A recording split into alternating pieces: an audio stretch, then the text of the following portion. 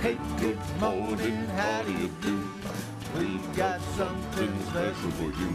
It's just for fun, it's just for kids.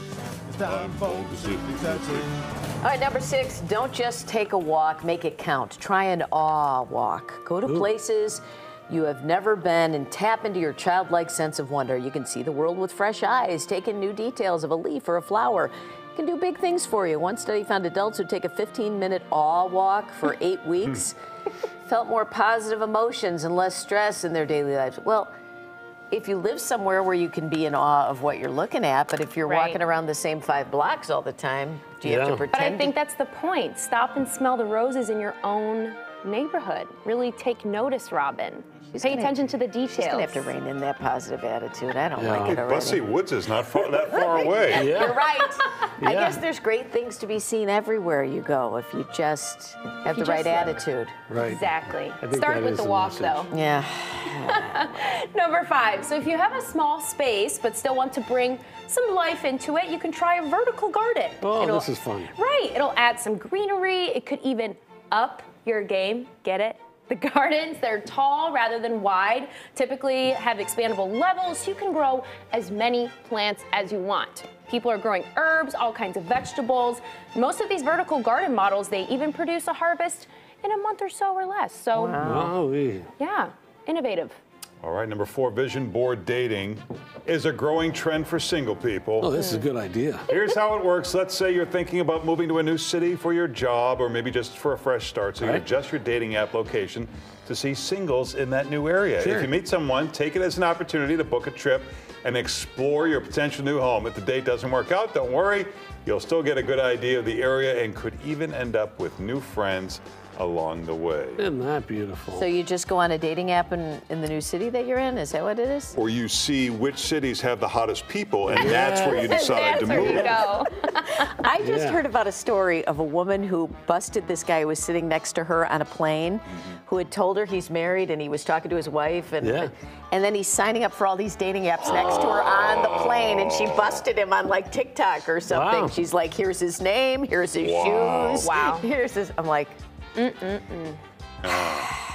do? Yeah.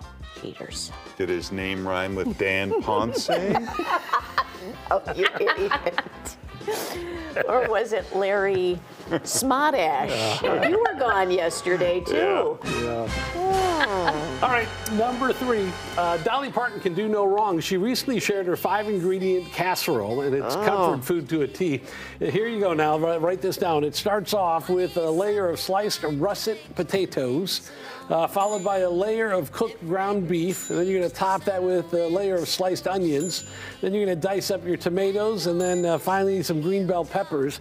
You're going to wrap it in some foil, pop it in the oven at 350 for about 2 hours. 2 hours? And then it's going to check all the boxes: protein, vegetables, carbs. You only need 1 dish.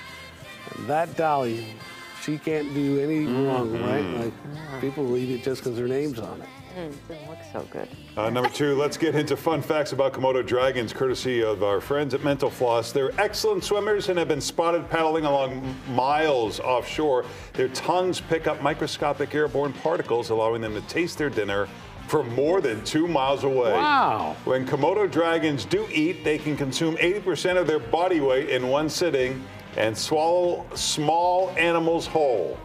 Here's a not so fun fact.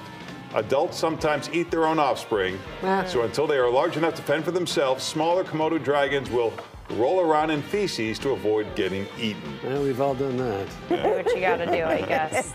It would be terrifying to see that thing running at me. All right, number 1, a woman recently went viral when she shared her shock to find out that some people pay their relatives to babysit. In her mind, that's what you do for family. Sure. Not everyone agrees. Thoughts? Should you pay your sister to babysit your kids? What about your parents?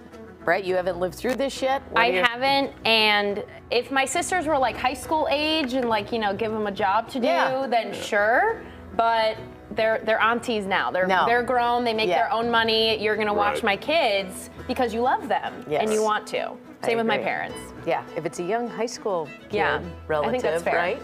Well, if it's for an extended, if you're like counting on them. Oh, that's true. You know, 20 hours a week, you're going to watch my kids. Well, where are you going? Well, I'm not. I mean, I feel like maybe I'll give you money to provide for like the food and the supplies that they need, but I'm not like, I'll give you $500 for the week for you to spend on you. I'm not doing that. My parents are always busy. They're like, we got stuff to do. Yeah, very busy. Very busy. Well, good luck with that. Like, all right. regardless. So that's the 6 at 6.